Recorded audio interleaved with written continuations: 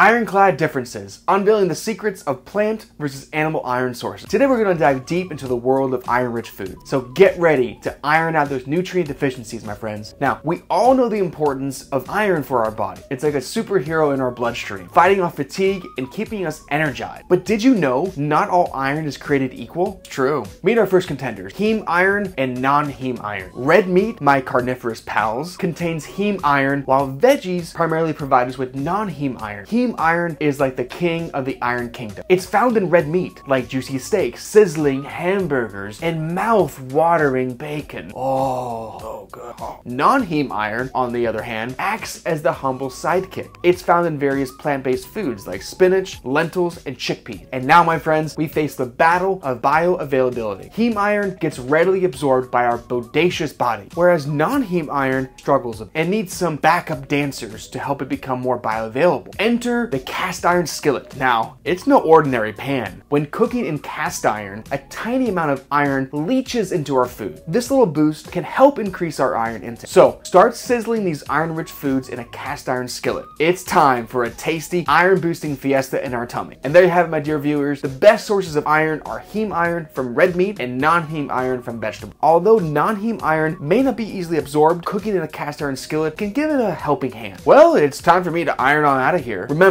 stay iron strong, and let's cook up some laughter together again soon. Don't forget to hit that like button and subscribe for more fun facts.